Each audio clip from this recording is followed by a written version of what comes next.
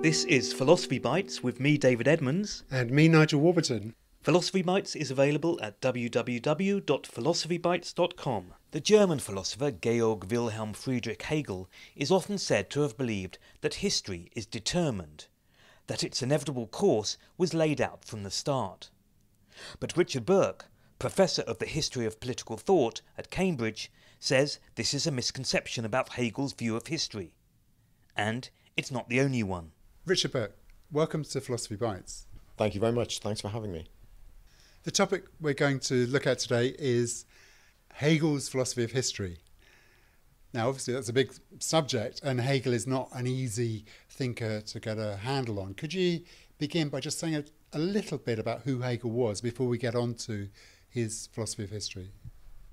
Yes, well, you're right, it's a very large topic. But to say something generally about Hegel, Hegel was born in Württemberg in 1770, and he died in Prussia in 1831. Two really dominant events in his life. A, the fact that he was 19 at the outbreak of the French Revolution, and its complicated course dominated much of his life. That's number one. But number two, he was a late contemporary of Immanuel Kant's, and Kant's own philosophical project was itself regarded by him, that's to say Hegel and his contemporaries, as itself a massive revolutionary event. And I think these two historical happenings, Kant and the French Revolution, cast, if you like, a shadow over his career. That's how I'd frame, I think, Hegel generally. Maybe you could say a little bit about each of those, because there are different ways of taking the French Revolution, and there are different ways you could characterise Kant's revolutionary thought. First of all, let's take the French Revolution. Hegel is standardly taken as being a sort of cheerleader for the revolution, and I think that's a simplification at best. Hegel thought that the French Revolution was an index of a positive historical development, but that the events of the revolution itself were, broadly speaking, a series of catastrophic eruptions, really. So there wasn't much to applaud. He wasn't a Girondin, he wasn't a Jacobin, he wasn't Napoleonic, he was in fact critical of Napoleon. So there wasn't much in point of fact to admire. So he thought the abolition of a feudal world was a positive thing, but that was happening anyway in European history for the previous 200 years. So it wasn't specifically associated with the French Revolution. So symbolically, the French Revolution was great, insofar as it signalled the end of an era. But in point of fact, the way in which it ushered in a new world was by violence, bloodshed, and blind experimentalism, most of which ended in tears. So that's an important point to make. That's that correction. Second of all, Kant, that's enormously complicated. He was certainly a great admirer of Kant, and it would be difficult not to be. He saw Kant as transforming really especially moral consciousness. Hegel was above all about moral and political transformations in the world. And so he saw Kant as part of that, part of a recognition of the fact that human beings were responsible for their own morality and generated their own moral norms. That is to say, morality didn't come from interpreting objective nature or reading the mind of God. Rather, morality was a product of autonomy. That's to say, the auto-generation of norms by human beings. Now, Kant thought that was simply a latent possibility within human beings, whereas Hegel thought that was a gradual historical accomplishment of human beings, that we gradually grew into our autonomy over the course of world history. So, whilst Kant was very much a philosopher's philosopher, interested in the fundamental rational structures of consciousness, Hegel was far more interested in the historical becoming of rational possibilities within human consciousness. So he was at once a philosopher and historian, which I suppose brings us to our subject, why history was so important to him. Absolutely. So this is at the heart of what we want to discuss. So why did he approach his understanding of humanity through this, what can seem quite bizarre, description of phases of revolution or evolution? Why did he go about it that way? Well, in being interested in history, he was above all interested in human development. He didn't want to think of these developments, or history itself, as simply being what had happened to us. He wanted, of course, it is partly what happened to us, stuff happens, but he also wanted to examine history as something in which we were participants. That's to say, he very much wanted to get away from empiricism as a view of consciousness as a process of passive reception. He saw human beings as active in their own history. Now, they didn't make history just as they chose, but nonetheless, they did play a role in the making of their history. And so he was interested in the process of historical construction over time by human beings. And you're right, he saw this as happening in phases. These phases were a process of graduation whereby we increasingly acquired more rational control in our own historical drama. So the stages are very much those advances in human rationality. So I suppose this gets us into the controversial areas of Hegel. He saw history as a progressive narrative. And from the middle of the 20th century, people became increasingly skeptical about this sort of progressive narrative. What I would say is that his actual story, his narrative, is not so controversial as we're given to ordinarily believe. Thus to say, he thinks that there is something better about the stages of human development, some of which is extraordinarily uncontroversial, that there's been scientific progress. Post-Newtonian Europe is doing rather better than earlier, superstitious versions of groping around. But he also wants to say that our institutions of government have improved. Is that so staggeringly controversial? I mean, he wants to say that modern Europe is preferable to ancient China, preferable to ancient Greece and Rome, because they were slave-based societies, preferable to the most primitive forms of human existence for various reasons that one could get into. Now, 21st century readers react with dismay about this. But by the way, it's nothing Hume wasn't saying. It's nothing Voltaire wasn't saying. It's nothing Adam Smith wasn't saying. They also thought that modern civilization was preferable to rudimentary primitivism. So beginning there, it's not as mad as we might think. Well, I suppose one of the objections is that on many readings, Hegel is saying it's necessarily moving in this direction. And that is controversial because we can go backwards as well as forwards, it seems. Absolutely. Now, this is an additional layer of complexity and controversy. That's to say, is Hegel a fatalist or a necessitarian or determinist, one might just say? In other words, was a pattern set at the beginning of time and there was, as it were, metaphorically speaking, an original puppet master, and we're just functionaries in the drama. Now, it's very important to say that that is not what Hegel is saying. He is not a determinist or predeterminist. It is not as though there's a demiurge who wrote a script and we're just playing it out. That can't be the case, simply because Hegel definitely believes that there are historical deviations. If there were scripts, there couldn't be. Or there are backward steps. He says Rückschritte.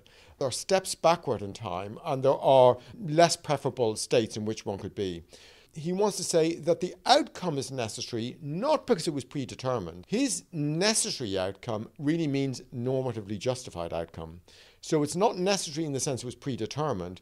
Modern constitutionalism is for us necessary because it's normatively necessary by comparison with living in tribal societies which are basically patriarchal. They're no longer possible for us.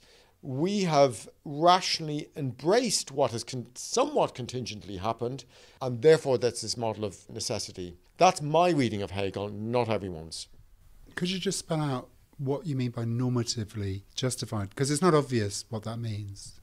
Well, it's justified, let's say, a given form of spirit, as he puts it, a given life world, as we might say, a given language game in neo-Wittgensteinian rhetoric. A given language game might either be a contingent happening in a sea of possibilities, and our world competes with all others, and we have no grounds in which to argue that it's normatively preferable. Another way of saying that is no grounds in which to say it's normatively superior. It means the same thing. Hegel thinks there are reasons to think that our game of life, our form of spirit, is normatively justified in a way that others aren't, because these have become non-viable by a process of being defeated worlds historically, or dialectically as he would put it. They've been rationally defeated in our historical juncture. Now, how he justifies that, in other words, how he justifies the statement that our form of life is more justified, is enormously complicated and will pose problems for him. But the point of a given language game being necessary is that it is justified. How is it justified? Because it has defeated other language games. Now, a model for that might be Einsteinianism has defeated Newtonianism. Now, we're used to that. So if you want to think of Hegel on that model as a process of trial and error has delivered us a more sustainable worldview, you can see why that might be compelling. Then we can get into detail as to, are you seriously telling me that slave-based societies pose a normative challenge for us? Are you seriously telling me that a division of the world into discrete roles of male and female, woman does housework, man goes to work, is this normatively compelling for it? Now, actually, from an Hegelian point of view, for you to tell me these are equally compelling language games begins to look, do you even believe that yourself? I don't think you do. So if you start totting up what populates his form of spirit, his language game, it includes a system of rights, a system of political representation, a separation of powers. If we add all these up, they do look rather compelling, and we don't want to cash that in for rudimentary tribalism and daddy's the ruler and patriarchy is true.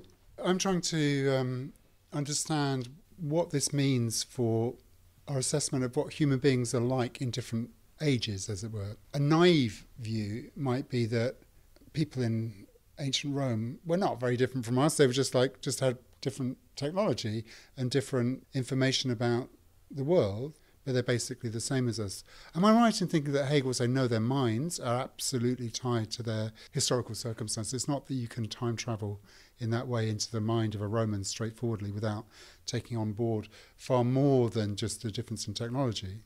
Well, there are many factors which determine historical change. There's technological change, as you just said. There's various other forms of cultural change. And Hegel is interested in taking these epochal changes as a sort of whole, as a totality, as he puts it. And he thinks in a given culture, the bits and pieces sort of hold together. Roman art hangs together with Roman constitutionalism, and it hangs together with Roman society. Now, the Roman world is indeed different from ours, and there are fundamental differences. So to that extent, we are different types of human being. But I think he would want to say we are human beings all along, and our humanity is defined in terms of our distinction from animality. We're specifically not animals. That's what a human being is, not an animal. And we're not animals because we have this thing called consciousness. And this thing called consciousness is a latent or active human capacity whereby we can diverge from instinct. That's basically what it is for him. So we are therefore sites of choice, whereas most instinctive creatures are not. They do the instinctive thing that the animals do. As a result of choice, we therefore deviate from our original formation and begin to reform ourselves. So a human being is such a creature as can remake itself. That's the crucial thing for him. And history has been the process of human beings remaking themselves over time. That's a long process. As we move on from one state of consciousness to another, we do preserve bits of this older world. So we have bits of Rome. From Rome we get many sort of legal concepts, notions of rights, but there is a crucial deviation from the Romans, which is the Roman concept of a person includes the notion that I am a person, because these people over there, we call them people, these things over there are actually born slaves. So built into the Roman notion of citizenship and personhood is the concept of a non-person, which we call humans. So the very fact that we have an inclusive concept of humanity and the Romans very specifically didn't, means that we have a different conception of human beings, and therefore we're different humans. Does this process of change keep going forever? Is it perpetual, or does it reach a final culmination at some point? Well, that's a great question, because Hegel's associated with this notion of the end of history. I think I would put it in the following way.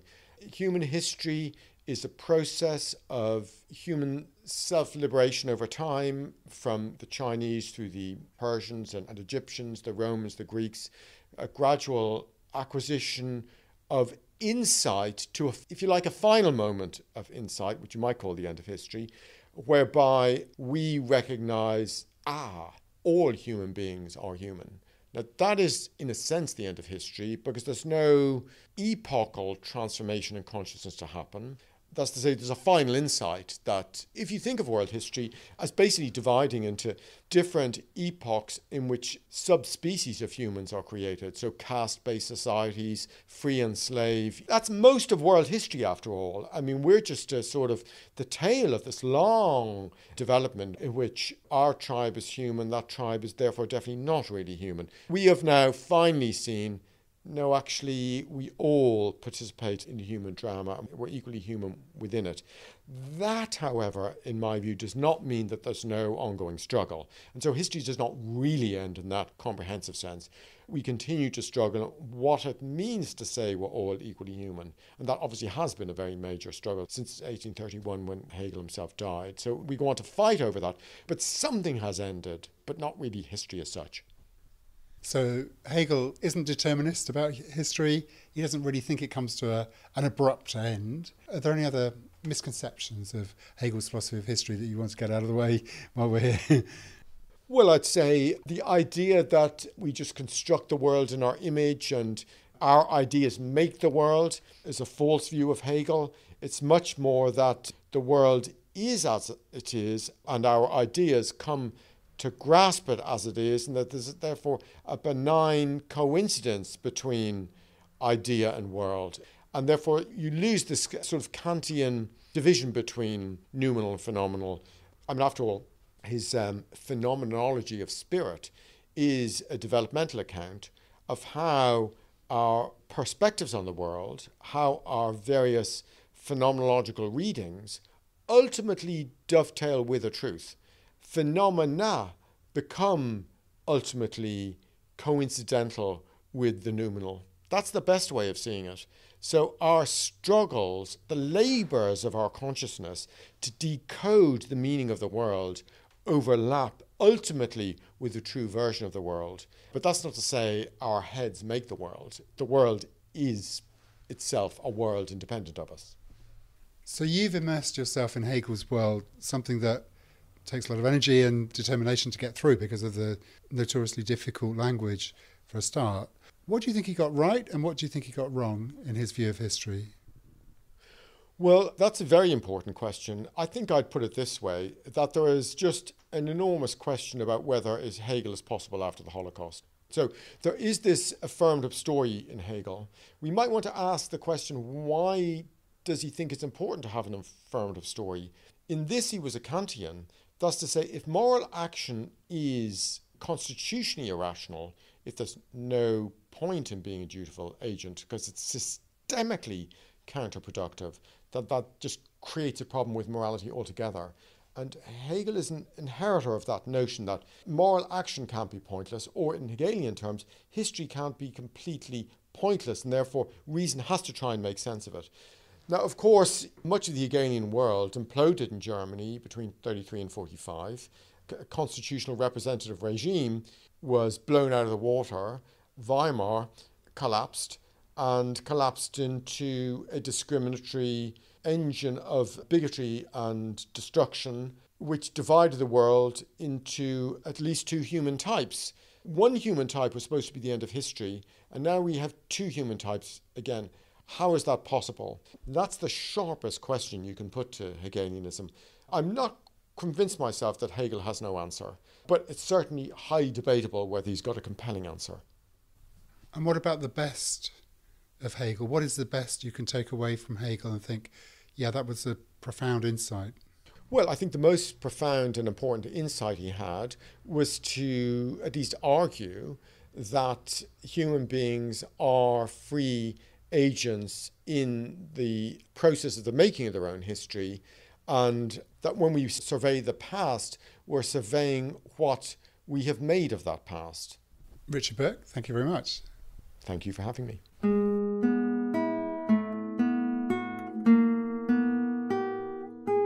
For more Philosophy Bites, go to www.philosophybites.com.